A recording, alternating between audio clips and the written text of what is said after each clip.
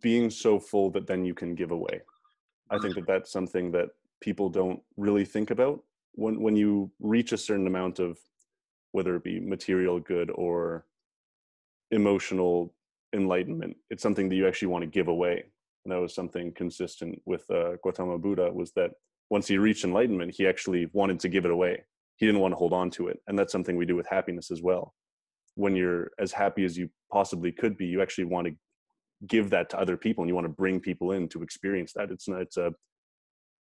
It's so counterintuitive to what people might think about happiness in that experience, is that you actually don't want to keep it. You don't want to hold on to it. You really do want to allow other people to come into that emotional sphere. Mm.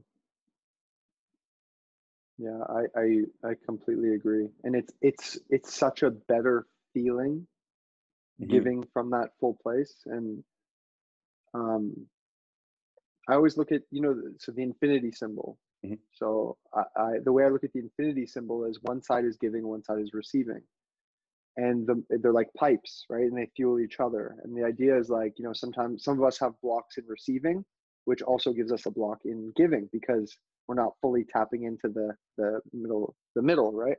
Mhm. Which is where the power is. And so the idea of the more we give, the more we push that pipe to a point where if we just keep giving, there is so much coming to us Mhm. in ways that we don't even know, that just clears the pipe. And then that's where the beauty of life is just giving. And I was sharing with some of I run this like group program online, and I was sharing with them how giving, like, especially right now and what's happening in the world, giving isn't just money, it's not just food, it's literally our energy, it's a smile, it's a compliment, it's everyone, a lot of people are stressed out right now, a lot of people are suffering, people, no, not, yeah, there is suffering happening in the world. Mhm. And if it's one small thing, if it's one small act, if it's a compliment, an acknowledgement, anything like, that's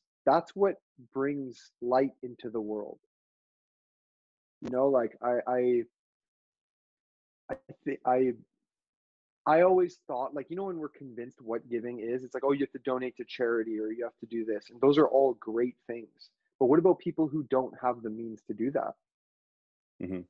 And in Victoria, there's a lot of there's a large homeless community here, and I saw this one man on the street, and he had a sign that said, usually, it's like, hey, spare some money or some food, and his sign said, life is beautiful, don't forget to smile.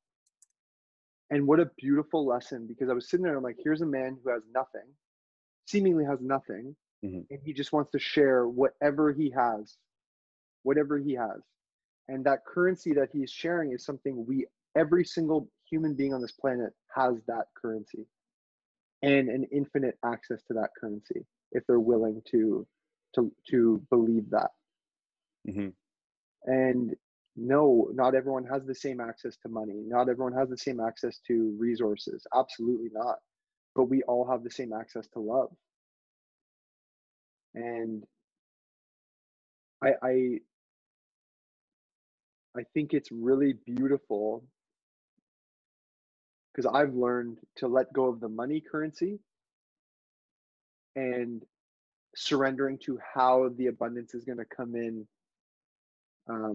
other forms. Mhm.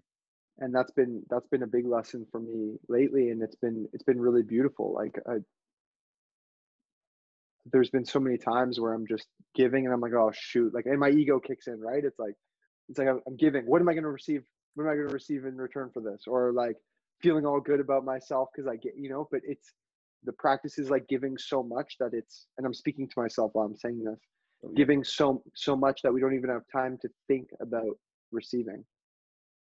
Because I believe it is that infinity symbol is everything. It's yeah. How did you start to break through that? So there's an old painting that I really like, and it's called the Wheel of Samsara, Wheel of Yama, and it's Mhm. the wheel of life and death. I did a lecture on it a while ago, and it was one of my favorite parts was to psychoanalyze that painting.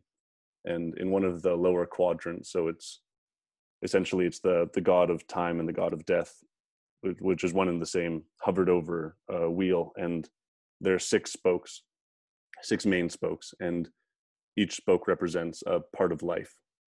And the lower half are I would say they're either hell or purgatory, depending on where you are in the spoke. So the very bottom is hell, and then on either side of that are different types of purgatory. And one of the forms of purgatory is the realm of the Predo, or the realm of the hungry ghost is the translation English.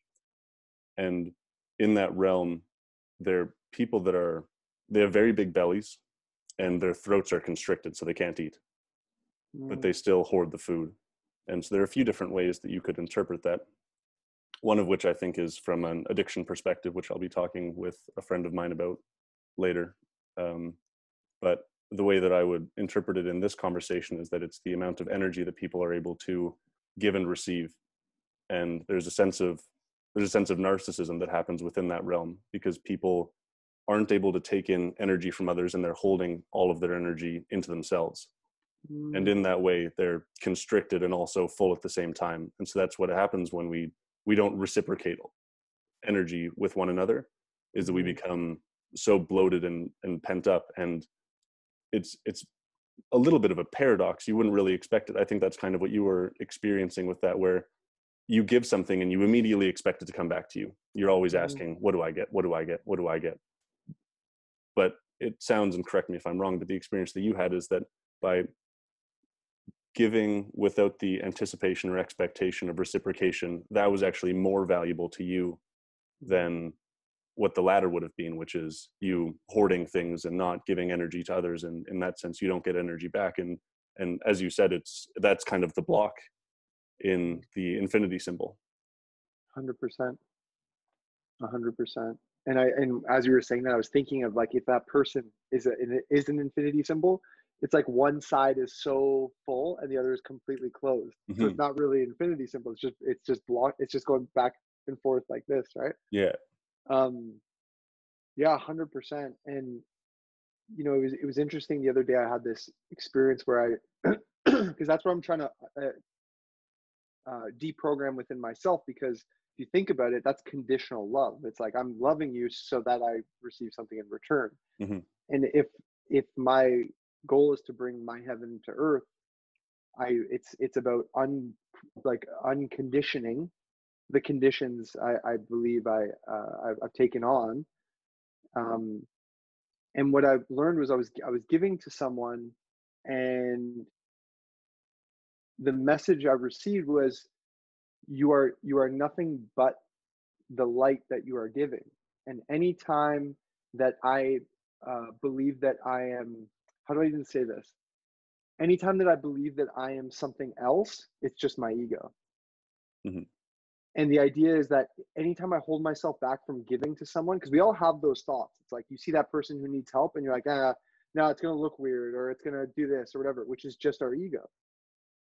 But if I don't want to say everyone, if I just keep giving in every opportunity that I have, I'm being the light that I am, which is not Vince, Hmm. right? It's such a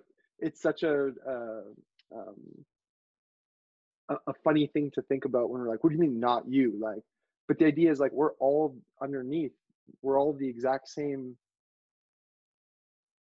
element, Hmm. you know. Um, and the best way to practice that element is to give it.